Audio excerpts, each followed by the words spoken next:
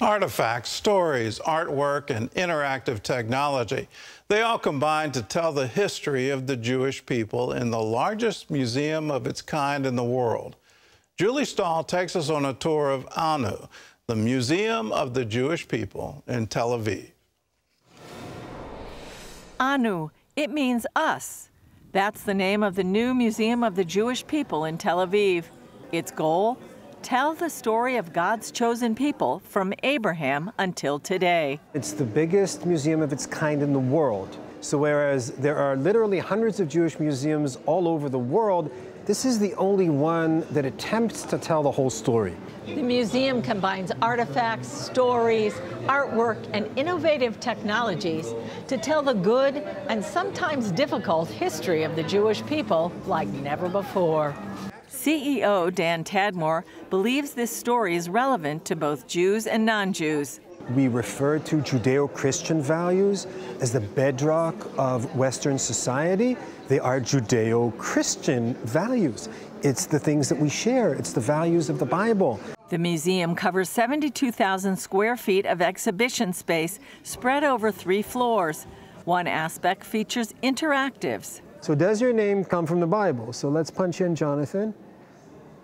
Here we go. And you will be happy to learn that Jonathan struck down the Philistine prefect in Geba, and the Philistines heard about it. Saul had the ram's horn sounded throughout the land. And this one shows how to make ethnic Jewish foods from around the world. I think I'm going to go for the stuffed leaves. Okay, let's go.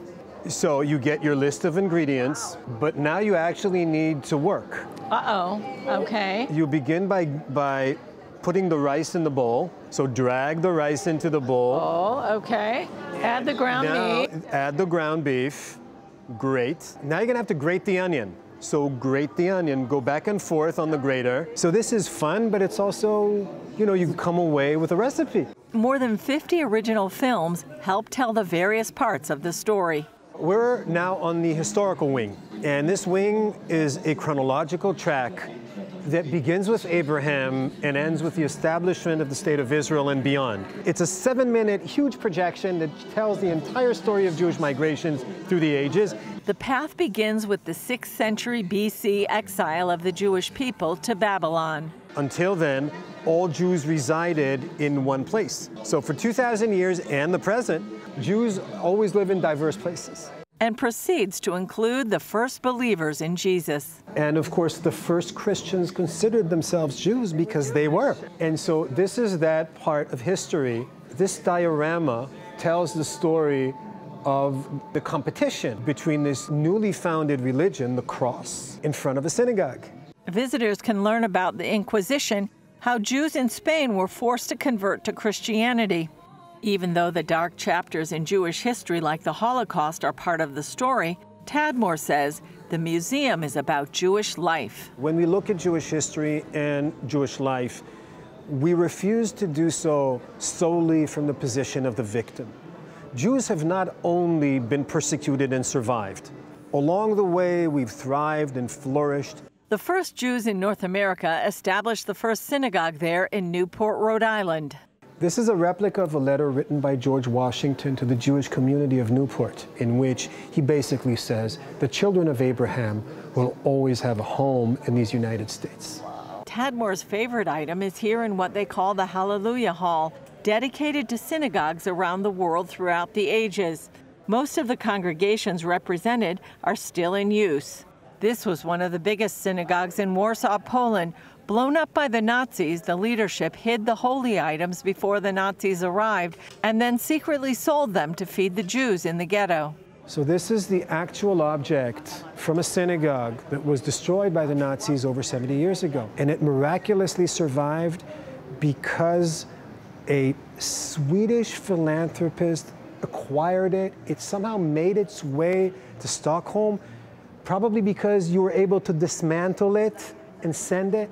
And it has survived. The synagogue didn't, the congregants of the synagogue didn't, but the menorah did. And so you asked me about my favorite object. Tadmor says the museum is so big you can't see it all in one day, but that only encourages people to return again and again to interact with the never-ending story of the Jewish people.